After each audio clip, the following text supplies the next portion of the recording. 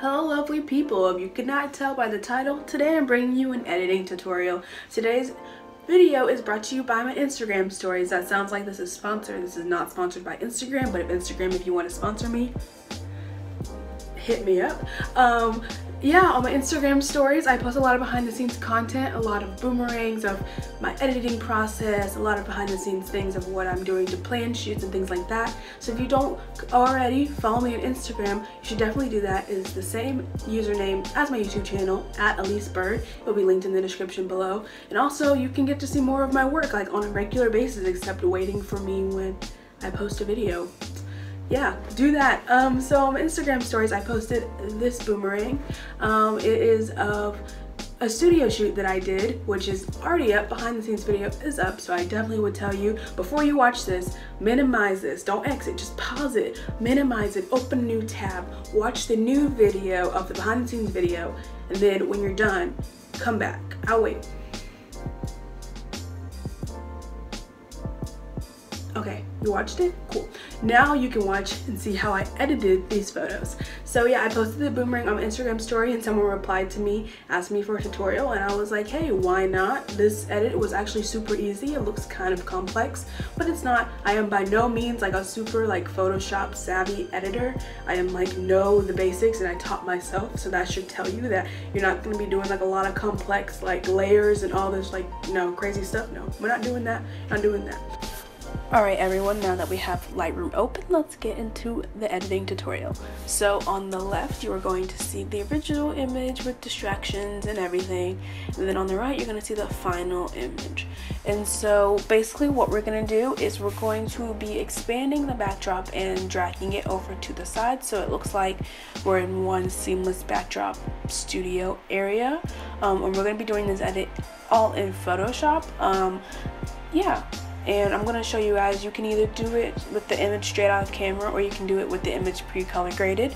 I did that for this image. Yeah, I pre-color graded it and then I opened it in Photoshop and edited it. I would just say that if you're going to pre-color grade, just make sure that you are dead set on that color grading, because once you open it in Photoshop and save it back into Lightroom, it will not allow you to go back and like reset the color grading to the camera raw settings or however it was straight out of camera. You have to stick with that color grading. Anyway, that's besides the point. Let's just go ahead and get into the tutorial. So what you're going to do is you're going to go to Photo, Edit In, and you're going to edit in Adobe Photoshop, and you're going to wait for Photoshop to open.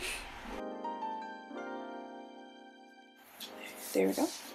And so the first thing I always do is I double click the background layer, and that just makes it a layer that just unlocks the background so that I can move it around if I want to.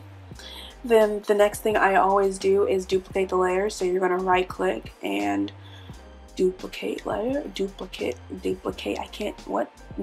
layer, whatever. You know what I'm trying to say. And this is just so that in case I mess up, I have a backup, I can just start over. So I'm just going to hide the backup one. And again, the reason why I unlocked it is so I can move it if I wanted to, but that's just beside the point. Anyway, so the first thing we're going to do is we're going to select this rectangular tool. And as you can see, you can just drag it and make different rectangles and yeah, stuff like that. So this is the tool we're going to be using to expand the background. So what you want to do is that you want to select the part of the background that you want to expand. So this is the part I want to expand. And then you're going to edit, free transform. And then this is so easy, guys. All you're going to do is literally drag it to the end and press enter. And then there you go. That's how we're expanding the background. I told you it's super easy, not complex at all. And again, this is totally, I would not recommend doing this if the background is really complex and really intense with a lot of distractions, because when you expand it, it's going to mess up it won't mess it up, it'll just make it look like really unnatural and really warped, and unless that's what you're going for, you probably don't want that to happen. So I would definitely just recommend this for things that have easy, simple backgrounds that are not very distracting. And so yeah, and so don't worry about these little like hiccups right here. Like you can obviously tell that there's a line that shouldn't be there. We're gonna fix that later. But you're just gonna move on to the next side and do the exact same thing.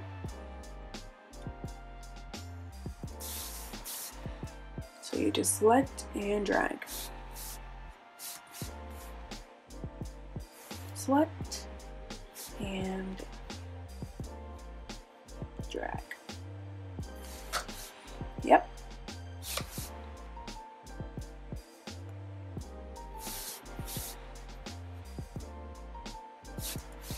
Boom, and there you go. Now the background is all seamlessly together, but as you can see, again, there's like some mess ups right here and right here and right here. You can tell that something funky went on, but don't worry, we're gonna fix that.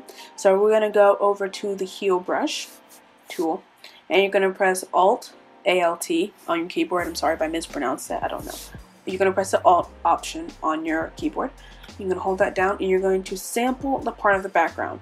I would recommend sampling a part of the background that is already close to the part that is messed up. So I would say sample something right here. Don't like sample her shirt or sample like over here that's lighter. And that's because it's just going to mess it up, because they're basically going to be using the sample as a way to compensate and to fix the part so that it looks like it's put together. That makes no sense. I am so sorry. Anyway, you're just going to click something that is near the mess up. So right here.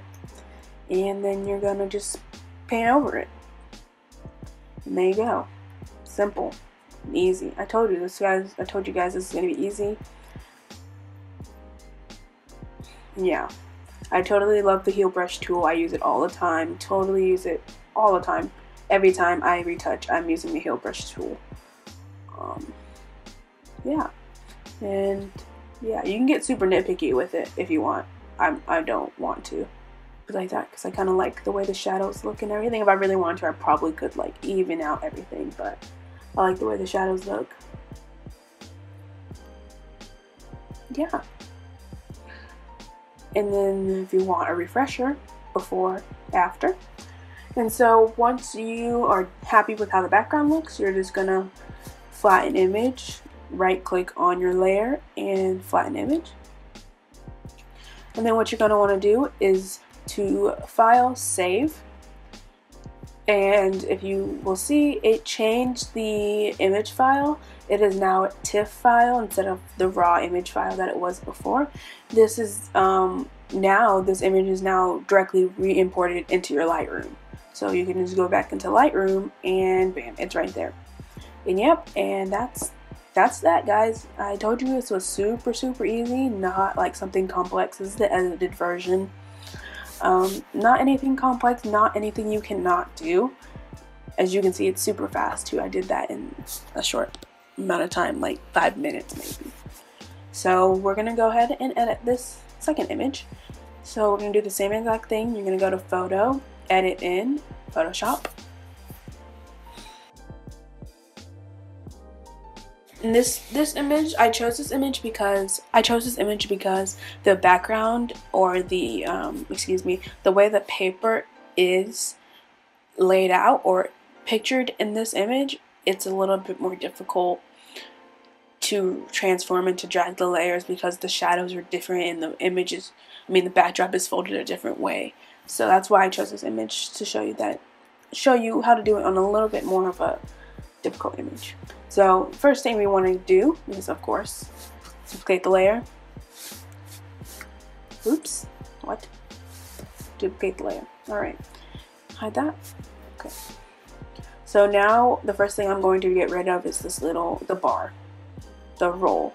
That's basically what we're going to do. We're going to select, free transform, and drag it.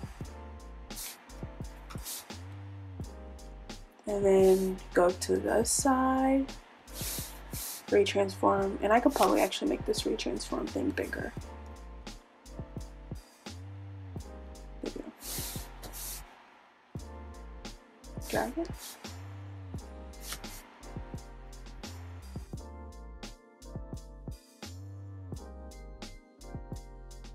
And so basically the hard part is going to be right here when you get to the corners, because you obviously don't want to lose the shape of the corner because it's going to look unnatural.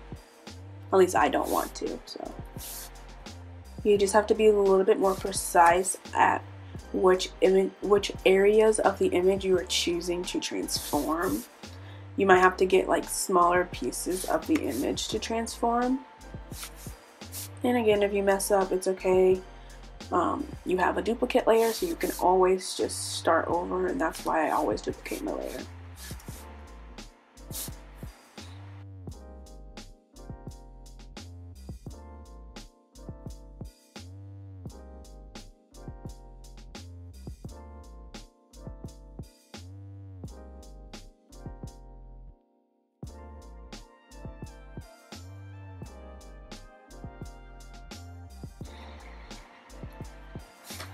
Alright, now that the background is pretty much done, we're going to go back with the heel brush tool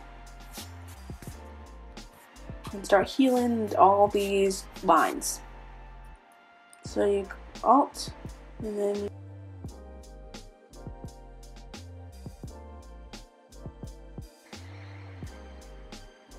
and see, I just messed up because I selected an area that was not the same color.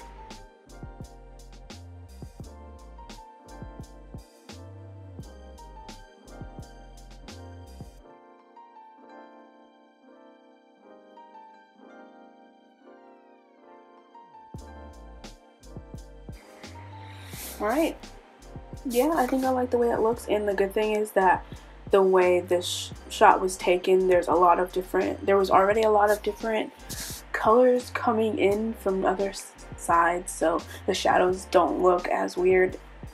Yeah, so this is the before, this is the after. Yep, and then you're just gonna flatten your image, file, save.